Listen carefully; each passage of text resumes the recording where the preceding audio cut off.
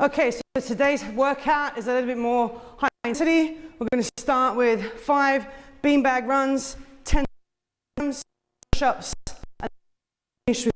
After that, you're going to rest 60 to 90 seconds, and you're going to aim to do about 7 sets or 8 sets of this workout.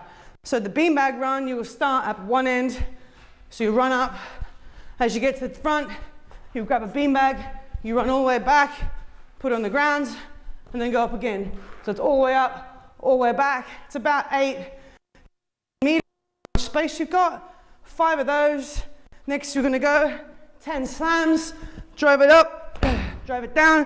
So all your power and strength into the ball. Make it as hard as possible. 10 of those. Next, 5 push-ups, whether it's on your knees or on your toes.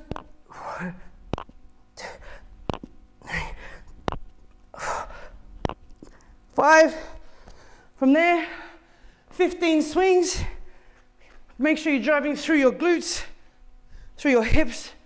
Keep your back straight. Hinge over. 15 of these. Once you've done 15, like I said, rest 60 to 90 seconds. Go again, 7 to 8 sets. Workout finished.